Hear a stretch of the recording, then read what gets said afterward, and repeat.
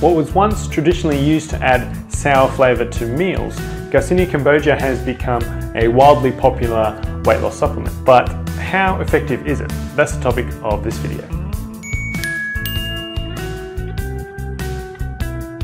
Garcinia Cambogia is a tropical fruit also known as Malabar tamarind. The skin contains a large amount of hydroxycitric acid, which is the biologically active substance thought to be responsible for its effects. The supplement extract is taken from the skin after it has been dehydrated.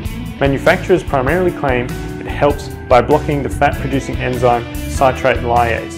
This makes it harder for the body to produce fat. Theoretically, it may also reduce food cravings. But does it actually work when put to the test? Fortunately, Garcinia Cambogia has been tested many times in humans.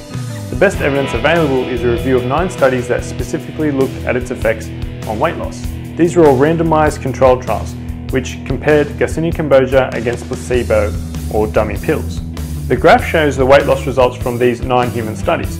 The blue bars represent the Garcinia Cambogia group, the orange bars represent placebo groups.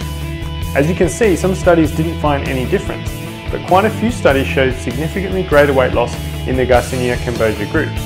The average weight loss caused by Garcinia Cambogia was only 2 pounds or 0.88 kilos greater than the placebo groups. But many of the studies were small, they had a number of design flaws and were short in duration, typically a maximum of 12 weeks.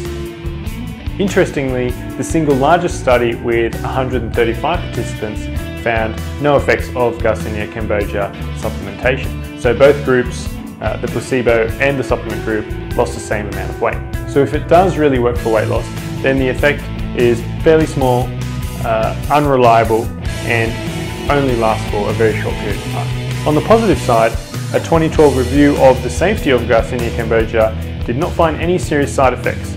However, people who take it are about twice as likely to experience digestive problems. In any case, you should consult with a doctor before taking it if you have a medical condition or are taking any medications. Also avoid taking it if you are pregnant or breastfeeding. The reality is that this supplement, at best, is going to help you lose an additional 2 pounds or almost 1 kilo after 12 weeks. So it's pretty underwhelming when you consider just how much it's going to cost you for that period of time. But is it really that surprising? As with most weight loss supplements, it's not going to be particularly effective on its own. You're still going to have to consistently eat healthy, exercise more, and sleep better, and do that for the long term. Because short-term diets and pills will only give you short-term results. Thanks for watching. If you enjoyed it, don't forget to give us a thumbs up. And if you haven't already, you can press the big red button below the video to subscribe to the Authority Nutrition YouTube channel, and then you can stay in the loop whenever we release new videos.